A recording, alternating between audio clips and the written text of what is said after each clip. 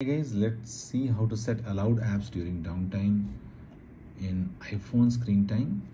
So just go to settings, okay, and when you go to screen time, and there is an option named downtime, okay. If you schedule downtime, okay, so downtime will apply to all your devices. A downtime reminder will appear like 5 minutes before downtime begins. Okay, so what is downtime? Downtime is a feature in which only apps that you choose to allow and phone calls will be available. Okay, so how to choose apps, allowed apps during downtime? So go back under this page and now tap on always allowed.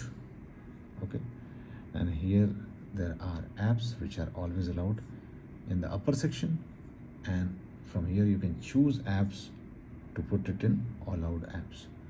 So let's say you want a certain app, for example, like Roblox to be always allowed. Let's see, you want mail to be always allowed. Okay, so they will now be in this section.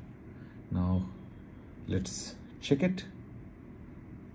Just go to screen time and turn on downtime, and you can see that the apps which I have allowed, like mails and Roblox, are available and others are not allowed.